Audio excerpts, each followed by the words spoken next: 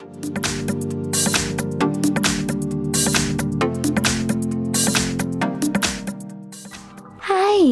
In front of me is Samsung Galaxy M23 and today I would like to show you how you can set up screen lock on this smartphone.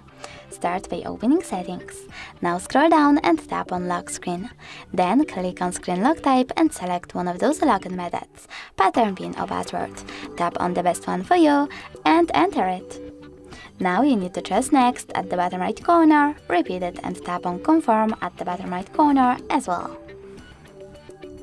Over here you can adjust notifications on your lock screen, or even click on the switcher over here and disable them completely. When you're ready, select Done. Now if you wish to back up your pattern, you can do that by tapping on Continue and logging in to your Samsung account. I don't want to, so I will go with Home button. And now when I turn off my screen, then turn it back on, as you can see, pattern is now required. Thanks so much for watching. If you enjoyed this video, smash that like button, comment and don't forget to subscribe. Bye!